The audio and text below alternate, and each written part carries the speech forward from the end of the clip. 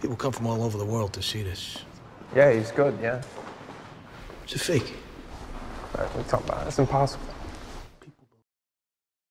I was expecting the con to end all cons. Like, I thought it was going to be... I thought that was where Act 3 was starting. You know what I mean? And I thought there was going to be another hour of movie. I thought it was going to be epic. I thought they were going to like create this elaborate master plan with a mob and the FBI and everyone kind of on this thing that I wouldn't see coming and be blown away by. And that would get really complicated and dark. And I feel like that moment happens 5 minutes before the end of the movie. And then there's one bit where they pull a little deception. And then that's it. I was watching, I was thinking, this is great. I'm really liking this. There was just a feeling of like that Wile E. Coyote feeling. There was a point where I just felt suddenly like, whoa, that's it? What do you mean? Like, you know, like I feel like there wasn't that ending that for me brought everything together in a kind of orchestral, symphonic crescendo of awesomeness that I wanted it to be. Here's what I think, since I don't mind saying it.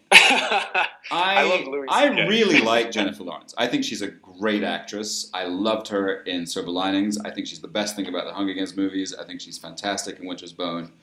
I think she seems great as a person, all this stuff. So this is not a dig on Jennifer Lawrence, but I think she is miscast in the role. I think, and I lay the blame at David O. Russell's feet, actually. I think she is too young and too cute for that character.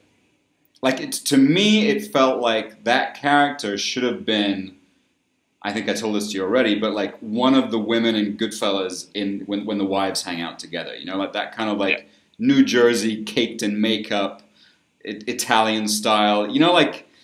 I believe that Christian Bale didn't like her even as cute as she is because she was just so crazy and erratic and not what he was attracted to. And so in that way, I thought she was a good foil to Amy Adams. If she was ugly and also married to him, then it's like Amy Adams had no reason to be upset when she would come around. I wasn't saying that jealous tension. I wasn't saying it should be an ugly character. It's just... Well, those wives in Goodfellas are no spring chickens.